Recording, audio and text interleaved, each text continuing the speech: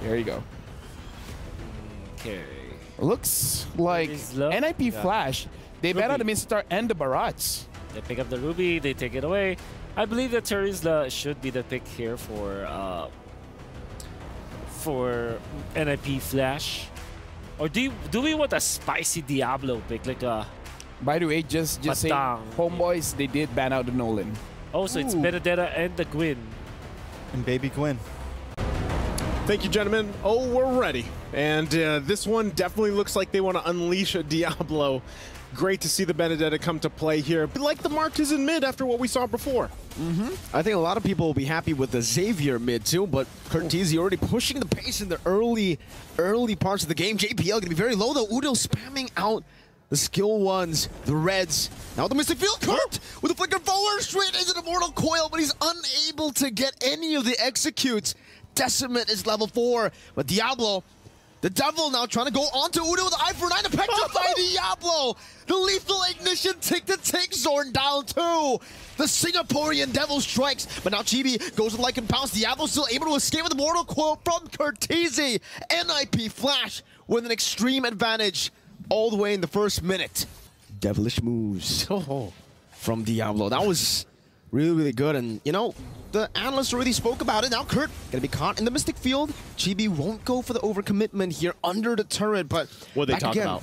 Analyst panel, they were saying Diablo is on a pick, on a damage dealer. Expect Diablo to do Diablo things. And Supa won't be able to participate in the skirmish now. And Xorn, we force back, it seems. There's no way they can go for this final slash to petrify. There, Chibi gonna be locked down, still able to escape with the Lycan Pounce. And Xorn gets caught. Decimate one last hit, and he slashes him to bits. Chibi gonna be caught again. Hadess finding the projectile eye for an eye from Diablo. He's mad about the name call, and Udil will be able to escape, getting the Mystic Field. Sapat now running away. Diablo still trying to run. That final hit from Sapat gets him down, as Hadess will have to respect Sapat here. Together with Udil, he won't be able to steal it away, but JPL does force it on.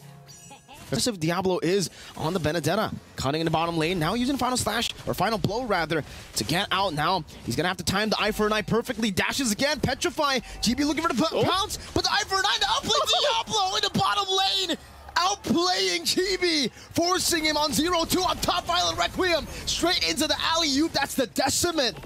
Karltzy able to escape with the Mortal Coil, perfect timing for the turtle. Talk about timing. They're also just going to force Xorn out of here. But man, great team fights and just like these little skirmishes happening across the map.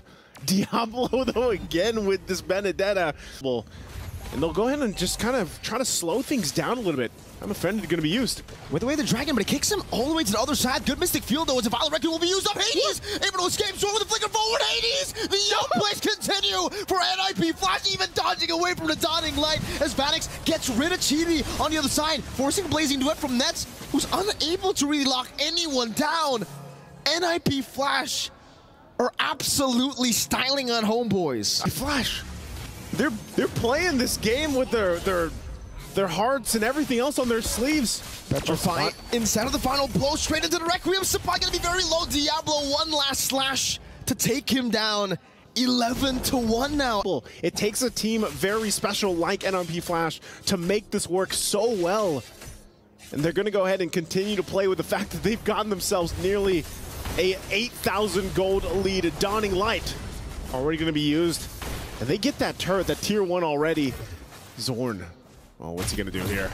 Bennyqt has the Purify, doesn't even need to do it now. Oh my god, again! The Requiem into the Decimate, it does half of Nets' HP! And Diablo gets spotted out. He does have the eye for an eye, will be able to escape. Sapat unable to go for the chase, but every single time, even when Homeboys are actually in range, they have so many anti-CC abilities. They have the Mortal Coil, they have the Power of Nature here for JPL. Look at him, he's just walking up, now into the Final Blow. Udil gonna be caught again, Diablo! He's taking that interview answer personal. It's been somewhat close, but there's been a couple games now where it's one-sided like this. And that's a Holy Crystal also picked up. Uh-oh. Spatial migration into the Violent Requiem, and that's the Decimate that we're always waiting for when they get these combos. Man, that's not Levi Ackerman, that's Karltzy. That's Karltzy. That's Karltzy right now, 7-0-3. Just absolutely massive on this mid. Martez again. They're gonna go in. Spatial migration. Eye for an eye from Diablo as he pops in Final Blow. He doesn't have the Petrify, so no combo just as of yet. Lord up top with another wave coming down as well. JPL, good barrier to place them in an awkward spot, but there's no real follow-up, and they will not go for anything too crazy. Not just now. Not just yet. Shields are all going to be popped, I believe, even the bottom one. But, you know, it's Homebois trying to hold it down together. Another wave going to be pushing in. There you go. Patience.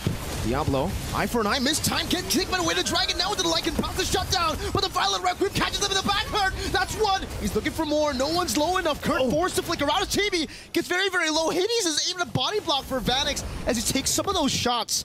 2 for 1. It's still good for NIP Flash. You know, end it.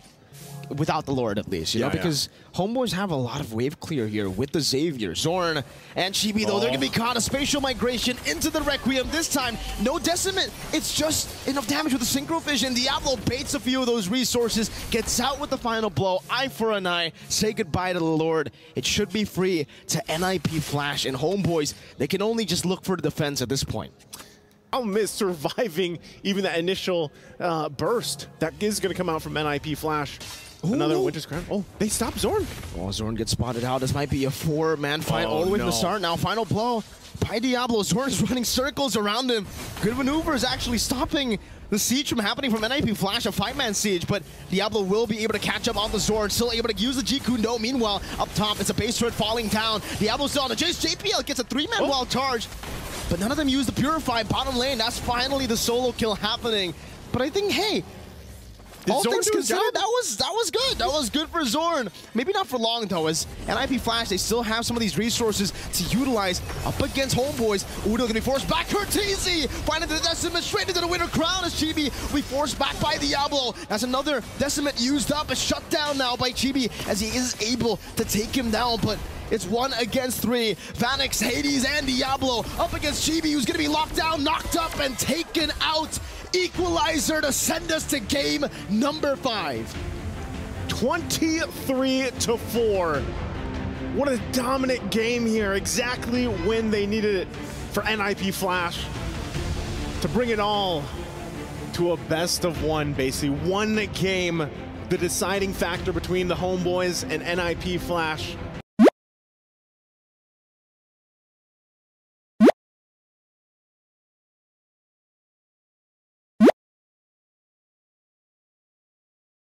Right, now we have to talk about as well throughout this best of 5. A lot of the early stages of this best of 5, the first 3 games, we're seeing a lot of assassins, but you guys shifted up. Game number 4 and game number 5. Was there any particular reason why you guys went for that strategy going up against Homebois? I think the switch was because if we were gonna lose, we wanted to lose on our best heroes. And what is Diablo known for? He's known for his Benedetta. And we wanted to make sure that he at least got to play the Benedetta at least once. That's great. I mean, here's the thing. He was able to play it twice. And honestly, I want to ask as well for the Benedetta pick. Was it Diablo himself that asked for that pick? Or you guys, the coaching staff is like, Diablo, you got to use this hero? I think it was both. Diablo wanted to play Benny as well. He was tired of playing Ruby and Alan. Yeah, so he wanted to be the damage dealer, and we were also okay with it because we trusted him.